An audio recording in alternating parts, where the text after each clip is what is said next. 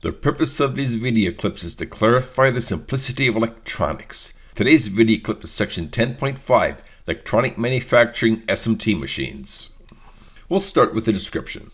Mounting SMT components on a PCB is a multi-step process. The first step is the solder paste dispenser. This is followed by an SMT robotic machine and then a reflow oven. The SMT machine's end result is SMT components soldered to a PCB.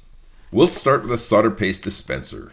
First, there is a solder paste stencil, which is approximately the same size as the PCB. The solder paste stencil has holes. These holes are aligned with the SMT component pads on the PCB. Commonly, the holes are rectangular in shape.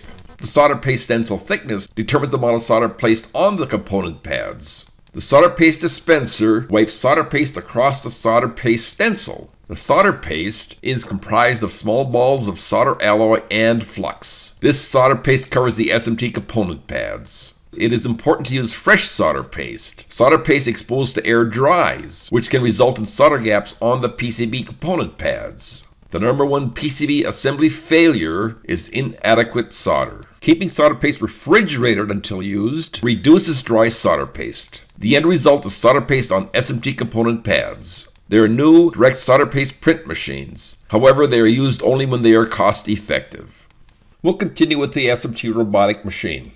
The SMT robotic machine places SMT components on the PCB. Precision is necessary. The SMT components must be placed in precise locations on the PCB. There are fiducials, which are small dot copper foils on the PCB corners. The robotic machine requires fiducials. This is to have accurate placement. The SMT components, commonly on reels or tubes, are mounted on the robotic machines. The robotic machine selects the correct reel and tube components. It will place the components in the correct location and in the correct orientation. It's possible that it may apply glue to some components for potential wave solder station requirements. The logs created include PCB revision number, assembly date, and SMT reel/tube labels, which identify the component companies, lot numbers, and dates. The end result, SMT components mounted on pads covered with solder paste. And now the reflow oven.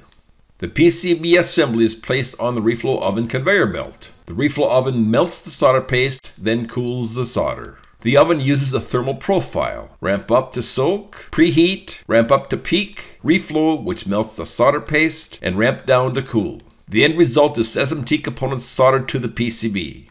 We'll conclude with a double-sided PCB assembly. When SMT components are on both sides of the PCB, the assembly is rerun through the robotic machine upside down, and then it is run through the reflow oven.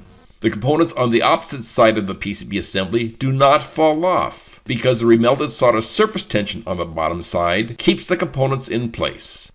This concludes section 10.5, Electronic Manufacturing SMT Machines.